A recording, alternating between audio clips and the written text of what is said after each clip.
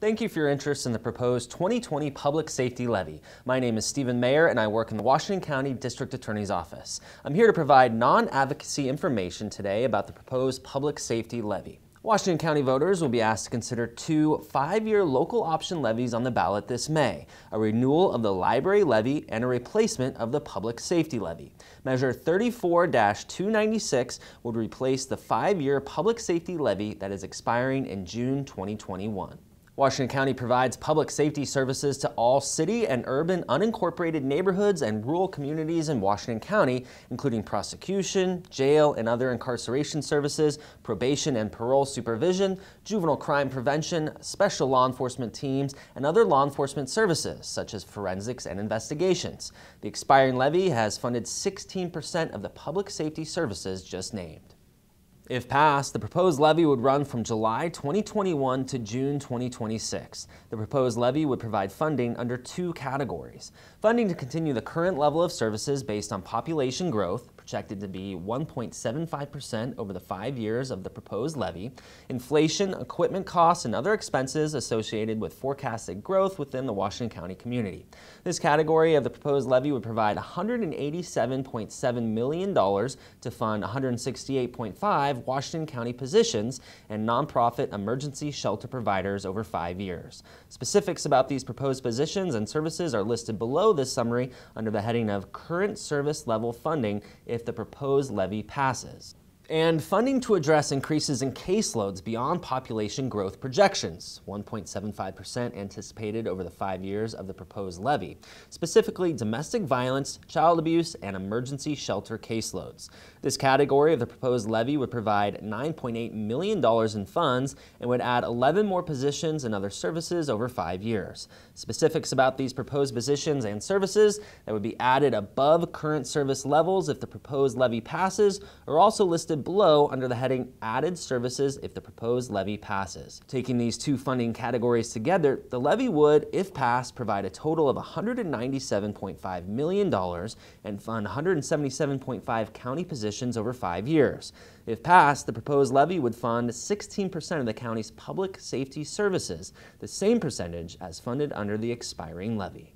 If the measure passes, services funded at current service levels would include $187.7 million for a total of 168.5 county personnel in the Community Corrections Department, District Attorney's Office, Juvenile Department, and Sheriff's Office. To continue current service levels as population grows, expenditures under the proposed levy would grow by an average of 6.2% annually. Examples of services that would be provided include prosecution services addressing crimes throughout the county, 25.3 District Attorney's Office positions, treatment and supervision of those who may be released to the community, including compliance monitoring for registered sex offenders and others with court-ordered supervision requirements, 31 community correction positions, supervision and treatment of juvenile offenders, 11 juvenile department positions.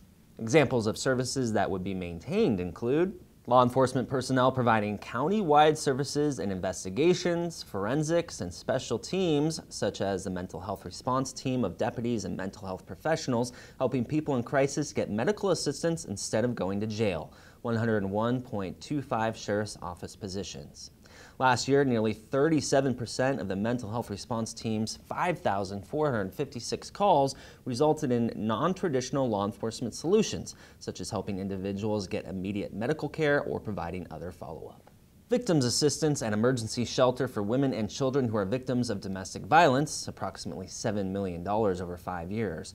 Levy funds would continue to support emergency shelter and other services provided by the Domestic Violence Resource Center, Community Action, Good Neighbor Center, Family Promise of Washington County, Boys and Girls Aid Society Safe Place, and the Family Justice Center of Washington County.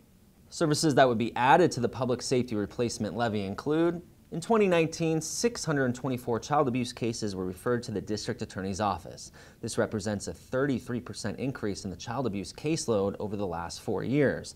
If passed, the levy would provide funding for one additional prosecutor at a 5-year cost of $1.4 million, one District Attorney's Office position.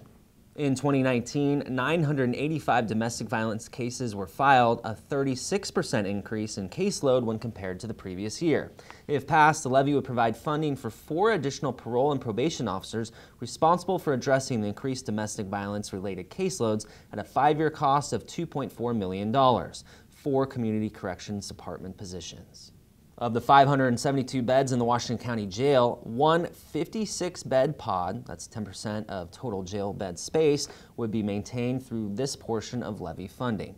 If passed, the replacement levy would provide funding for 4 additional jail deputies at a 5-year cost of $2.8 million, allowing the jail to operate at full capacity and reduce early release of offenders, 4 sheriff's office positions. It would, if passed, provide $1.5 million of funding over 5 years for contracted services with community-based organizations to divert juvenile offenders out of the criminal justice system as appropriate on a case-by-case basis, provide additional diversion services at a 5-year cost of $1.5 million.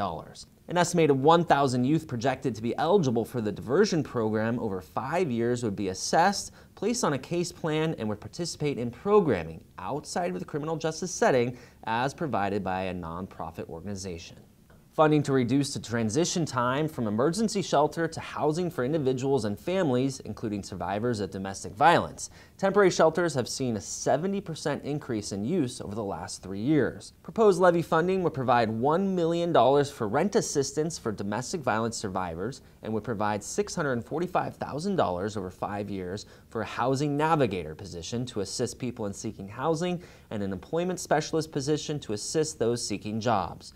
2 positions within the nonprofit network of emergency shelter providers. And now some information about the proposed rate and tax impact if the levy passes. The proposed levy would have a 5-year fixed rate of 47 cents per $1,000 of assessed value. This would be an increase of 5 cents per $1,000 of assessed value over the current levy. If approved, this would be the first increase in the rate since the original levy in the year 2000. In 2021, typical homeowners, based on an average assessed value of $300,000, would pay $141 per year, or about $20 more than they paid in 2020. This assumes an average assessed value, not market value, of $300,000. The tax due in future years would depend on changes in assessed value. If the levy does not pass, these local option property taxes would not be levied. In 2021, typical homeowners, based on an average assessed value of $300,000, would see a $126 per year reduction in their property taxes. If the levy does not pass, there would be a reduction in services in Washington County affecting prosecution, law enforcement, supervision, corrections, and emergency shelters, likely to begin in 2021. To summarize, if passed, the proposed levy would run from July 2021 to June 2026. Proposed levy would provide funding under 2 categories. Funding to continue the current level of services based on population growth, projected to be 1.75% over the 5 years of the proposed levy, inflation, equipment costs, and other expenses associated with forecasted growth within the Washington County community. This category of the proposed levy would provide $187.7 million to fund 168.5 Washington County positions and nonprofit emergency shelter providers over 5 years. Specifics about these proposed positions and services are listed below this summary under the heading of Current Service Level Funding if the proposed levy passes. And funding to address increases in caseloads beyond population growth projections, 1.75% anticipated over the 5 years of the proposed levy, specifically domestic violence, child abuse, and emergency shelter caseloads. This category of the proposed levy would provide $9.8 million in funds and would add 11 more positions and other services over 5 years. Specifics about these proposed positions and services that would be added above current service levels if the proposed levy passes are also listed below under the heading Added Services if the proposed levy passes. Taking these 2 funding categories together, the levy would, if passed, provide a total of $197.5 million and fund 177.5 county positions over 5 years. If passed, the proposed levy would fund 16% of the county's public safety services, the same percentage as funded under the expiring levy. More information on the proposed public safety replacement levy and the countywide library renewal levy is available at the county's website at www.co.washington.or.us/levies.